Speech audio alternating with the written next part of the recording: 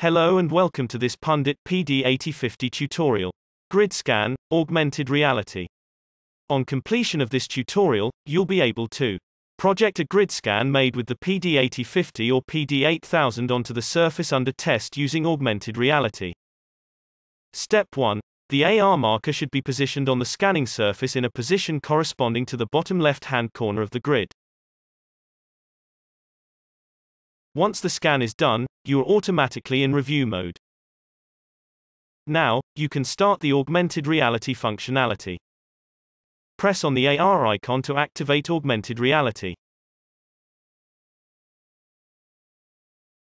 Step 2. Move the iPad camera backwards and forwards over the marker to activate the Augmented Reality. The grid scan is projected directly onto the test surface.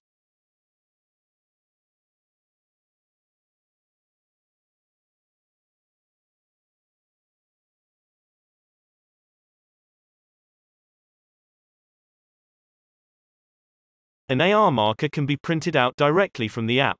Press on the help icon after starting AR. Then, select the option Print Marker. The marker can be printed or saved by clicking on the Share button.